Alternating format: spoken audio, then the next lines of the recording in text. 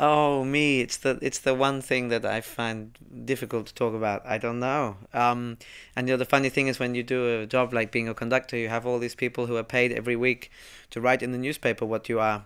And I never think they really understand necessarily, but I think they probably understand more than I do. um, I'm a very lazy person. That's who I am. I'm a very lazy person who likes to be comfortable. And then at some point in my life, I discovered there's this one thing where I'm not lazy at all, where I'm a complete workaholic. And that's when I'm responsible for an orchestra and a concert.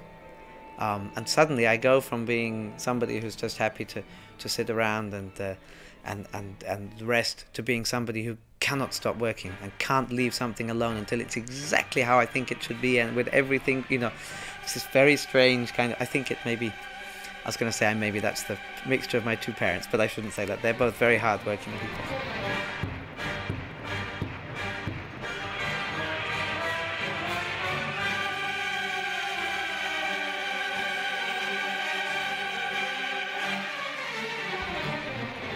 But it's very interesting, isn't it, to see with all of us, I think, that that how when you find the thing, the one thing that you know how to do and you love to do, you, it changes you. You're a different person. You suddenly click in, and that's the real you. At school, I think they always thought, "Oh, Daniel, you're clever and you seem to be talented, but you're never going to do anything because you just can't concentrate for long enough. I think that's absolutely right. And then suddenly I discovered this one thing where I couldn't stop concentrating.